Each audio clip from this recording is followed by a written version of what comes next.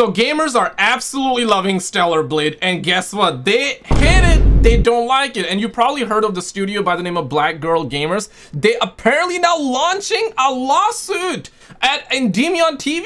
You cannot make this up. We're gonna get down to it. Wait for the climax, wait for the plot twist. Like the video if you want truly like female characters, make woman again, right? And you want female characters like Stellar Blade, dislike the video if this is what you want, like biological males dressed up as female. Roll it. So I guess I just reviewed the demo and I give it 2 big democracy, right? Let's see what people want. fat thumbs way up. Wait Definitely try it if you can. You might also notice I never once mentioned anything remotely close to woke nonsense in my mini review there. Rare product where those things are not present whatsoever, and it was beyond refreshing to witness. The female characters are strong, yes, but even Eve gets saved by Adam in the demo, which is something that would never happen in a Western game. Because we can't have men saving women, otherwise that means women don't have any agency. Not very ESG friendly if you do something like that. So every woman has to be an ugly fusion of muscle, brain, and ultimate girl boss power in everything Western games make these days. Yeah. Stellar Blade, girls, it felt like I was playing a game with the sensibility and philosophy of something from the PS2 era. As in, it doesn't care about politics or shoving messages, it just wants to be fun, and thank God for that, fellas. But I can't wait for the game. Of course, on the flip side, some people are obviously angry about it. Like IGN, for example, the French branch of the website to be exact. Their article about the français, ah ouais, esti, ah ouais, tabarnak, je pète tes dents, ah ouais, esti. Anybody from Montreal, let me know, man. Demo went up, and it was about as tone-deaf as you'd expect. Of course, it's obviously in French, but with the power of the internet and Google Translate, we can understand what this journalist had to say. So if what I read next is a little off, I apologize, but I'm simply reading what this IGN France article said in a translated text. So they said, and I quote, "The design of the game, particularly its characters, highlights an obvious bias. We're going to smash the alien, but we can do it while pleasing these gentlemen, that's a bonus, and the result is not really a success. It's not new, and other games have chosen to highlight the strengths of their female characters, where a Bayonetta stands out with an iconic character design, or a 2B from Nier Automata inspires an entire generation of cosplayers, Eve from Stellar Blade is just bland. A doll sexualized by someone you would think has never seen a woman. A tight jumpsuit featuring absurd proportions, perfect heels for going to war, a ponytail so long that they have to put an option to shorten it in the settings. Nothing works. Fortunately, the animation is there, and Eve moves with a grace and style that catches up with a painting. We love the ponytail, W ponytail, like the video for a ponytail. It's crazy, like these suckers, bro, I admire that pony, bro. I admire that ponytail because it's like, you know, linked with her being a female, and more so than that, like, it's a video game and you get to see the hair physics, right? Because apparently doing hair in the games, it's the hardest thing. It's one of, probably not one, if it's not the hardest thing, it's like one of the hardest thing to do and get it right. So the fact that the dev was able to get that right, I mean, shout out to the dev, man. Shout out to South Korea, W South Korea, W Gamers. But Shin Jae-eun, the Korean model serving as the character's model, is lost under layers of clumsy plastic modifications that makes her unrecognizable both in body and face. The good news is that now that I've explained the only reservation I have with this game, all that remains is positive. This Stellar Blade demo delighted me from start to finish. It's rare that when I reach the end of a demo, I immediately restart it to take another ride. End quote. So there's a lot to unpack. Brothers love riding again and again though! Yay! Brothers love riding though! Brothers love it! Yay! Here from IGN France. Firstly, they say that Eve is unrecognizable when compared to her real-life model counterpart, who is the Korean supermodel Shin Jae-eun, except that's not true at all. Here's a side-by-side comparison, and I think for anyone watching, they would agree that Eve looks quite a lot like Shin does in real life. In fact, I would say Shin is almost more curvy and busty in real life than Eve is, but hey, I'm not complaining, it's still great. This entire article, it just reads like your typical woke journo checklist, and it's tiring to see how warped these people's brains have become due to their industry echo chambers. They're punished for wrong things. Man, they cannot. Their neurons, like the blood circulation and brain is just not happening anymore. Like they have seen so many women high on testosterone here in the West, and it's like they don't even know what's a woman anymore, right? Like that's what's happening on a daily basis, and they're encouraged to not be their own individuals anymore when it comes to these things. We saw recently how Niche Gamer got disciplined and blacklisted by companies for simply covering the sweet baby drama. And the craziest thing here is that Elon Musk himself says that it should not be acceptable for any company in the gaming industry to be racist and sexist against white guys. Absolutely. W Elon. I think that that's a similar case here as well. These journos are just trained pets at this point, being told when to bark, what to do, and how to say it unless they want to be whipped for stepping out of line. Any person who looks at this game and goes, wow, how gratuitous this is, honestly, they just hate happiness is what I think. This game's demo was awesome, dude. I'm genuinely so excited for its release, it's ridiculous now. I thought the game would be good, or at least okay maybe, but upon playing it, it feels like these devs have been making action blockbusters for years, you'd think. It's so competently made. Everything runs smooth as hell, the combat is just so good, and then you're given this sizzle reel after you beat the demo, and it starts teasing stuff like machine gun arm cannons you get to use and more. Holy. And you get to do all these cool stuff like sliding really fast through. And I said that in the last video, right? Like, if the game turns out bad, I mean, objectively speaking, not talking opinions here, like, objectively, if the game turns out bad, even then it's gonna sell really well right now, because all of this woke nonsense, woke nonsense has gone so far that people are tired of it, and people are now willing to buy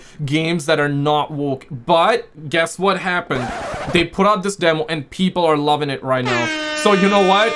Now people are genuinely gonna want to buy the game, and people want to genuinely support a dev team that's like passionate, first of all. Secondly, they are truly gamers and they're making this game for gamers. And third of all, it doesn't have that woke crap. And fourthly, it has a female character that's actually a female, and brothers are loving it. Brothers' depression rate are going down when they're playing it. So obviously brothers gonna buy it if it turns out the game later on is amazing.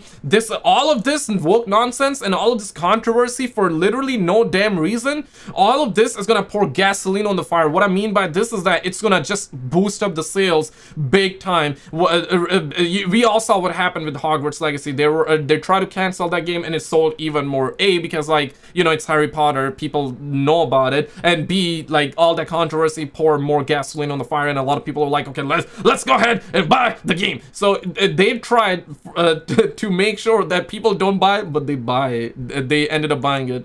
Environments, honestly, the entire time I was playing the demo, I was thinking, how the hell is this game even real? When you compare it to the sludge the West is pumping out, Stellar Blade is going to sell millions, dude. I would be shocked if it doesn't break 1 million in sales under 24 hours. I fully expect it to break records. Honestly, I think Sony has a new franchise on their hands here, and I think if they want this IP to soar to unimaginable heights, they should just let developer Shift Up do what they want completely. Don't censor. And you know what? Like, Hogwarts Legacy, I got nothing but good things to say about Hogwarts Legacy, other than the only thing I didn't like was the story was kind of weak. It wasn't too bad, but it was weak. And on top, they had like a trans representation in the game, which is okay, whatever. But like, you know, the problem, the same sickos that actually wanted to boycott the game, they were the ones that were screaming, hey man, the game is transphobic. Meanwhile, they tried to please the woke left and they put in a trans character, but they were still mad. They were like, if you play this game, you're transphobic, and all that BS happened. And the game turned out that it was actually good and it sold very, very well. But now it's like Warner Bros. I don't know what they're doing, because recently they came out with the statement. They're like, we know they're working on Hogwarts Legacy 2. Yeah, big shocker if you did not know. They're working on Hogwarts Legacy 2, and if you like Hogwarts Legacy, you're gonna be happy about it. I was happy about it till they actually said that the next Hogwarts Legacy is gonna be live service like Suicide Squad.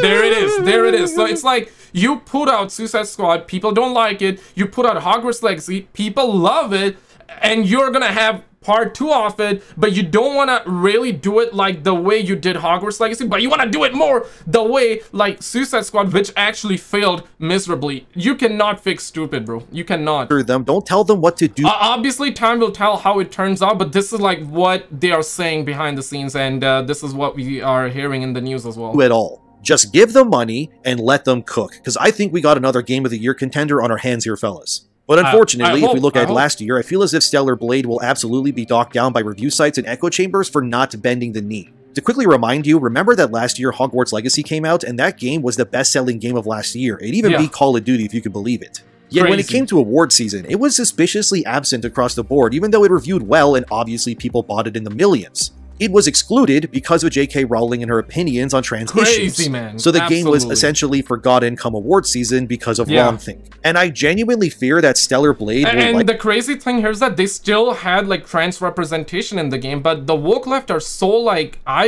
Dog, they had your representation in the game, but even then, those suckers didn't like the game. Even then, they were like, no, boycott the game, boycott the game. It's like, bro, like, holy crap, bro, it's a game that people love. Like, let people play, let people have a game that's not, like, shoving politics down their throats, right? Let people just enjoy it. Games are just a way for people to escape, same way movies are, but all of this crap has plagued the Hollywood, and Hollywood is not the same, though.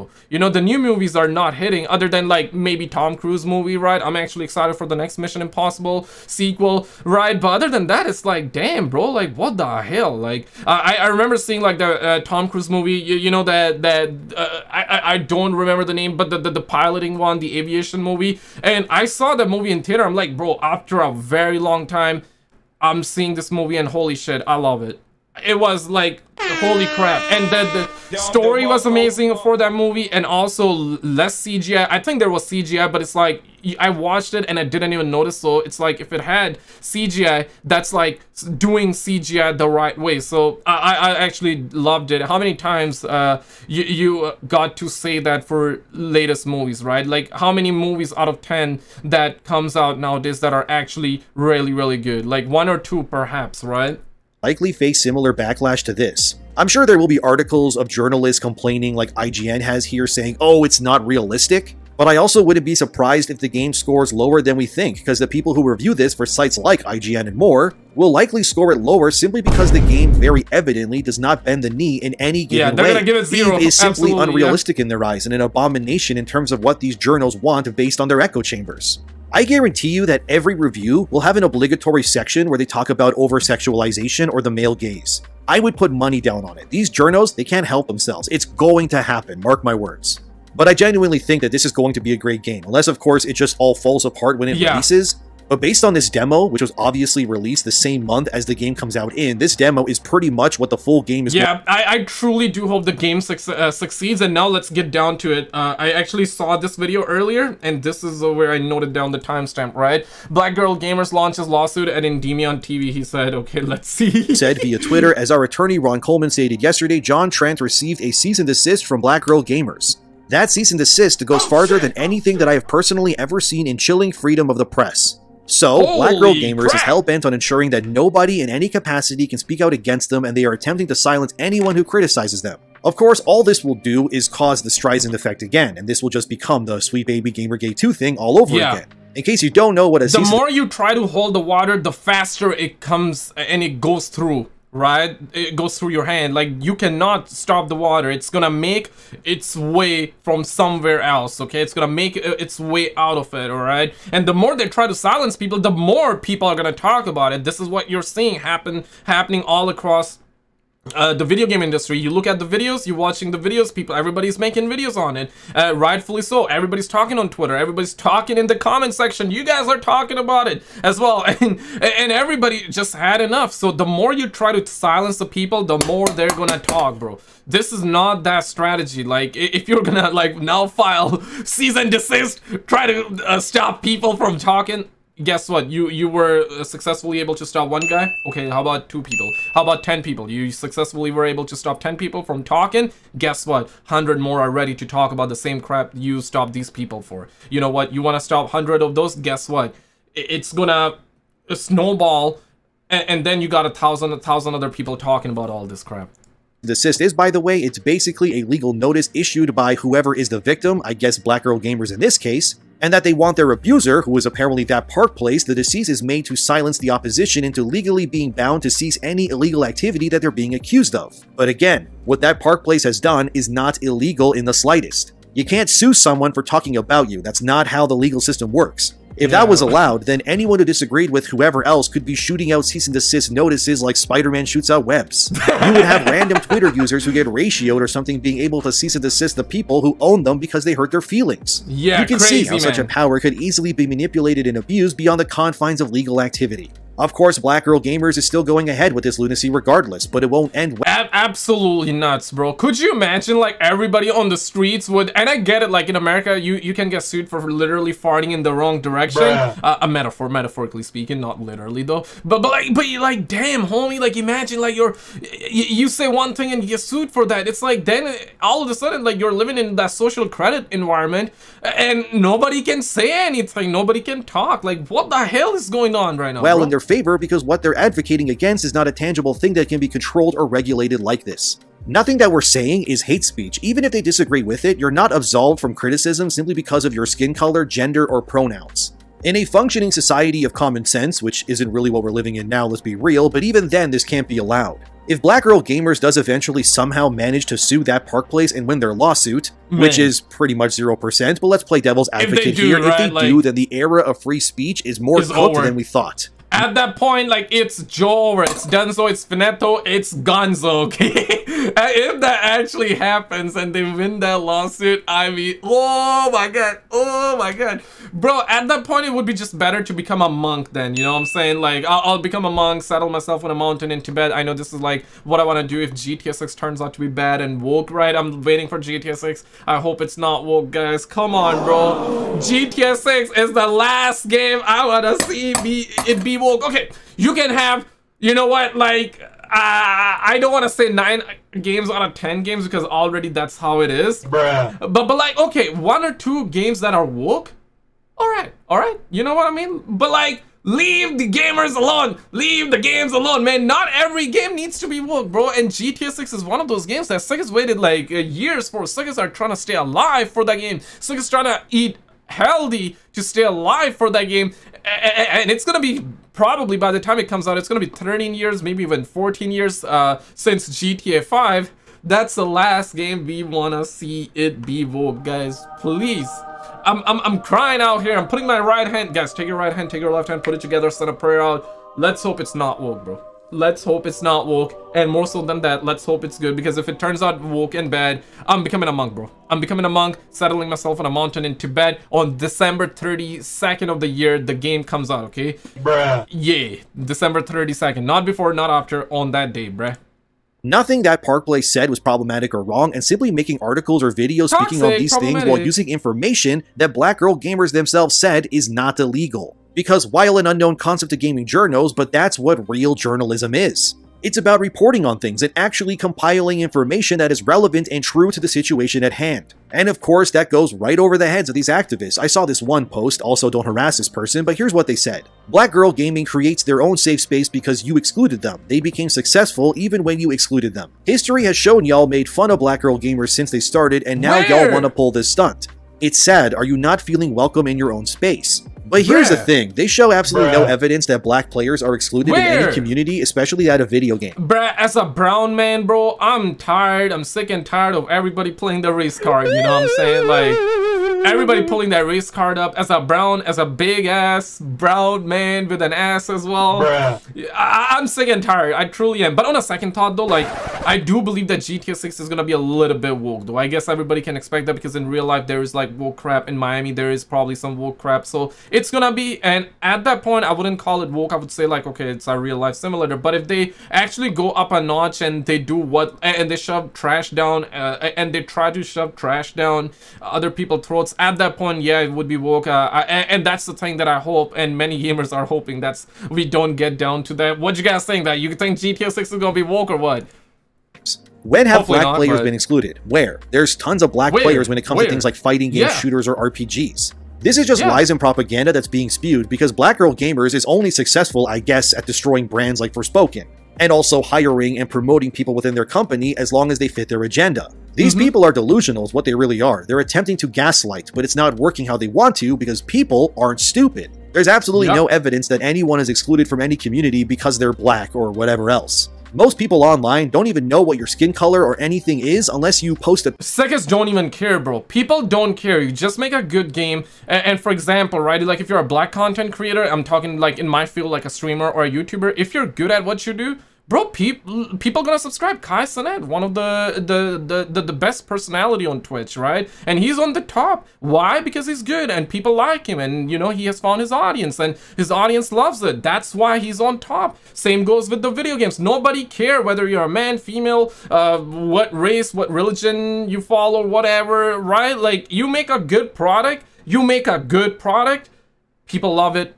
End of discussion. It just comes down to that. You suckers are gaslighting and you suckers are dividing everybody over that bull crap, bro. Click on this video on the screen. This is the last one that we did. Microsoft is apparently all over this one right now. Like, Microsoft apparently went full woke. You want to see what they did? You want to see what they said? Click on this video and I'll see you right there. On the left, this video is on my second channel, by the way.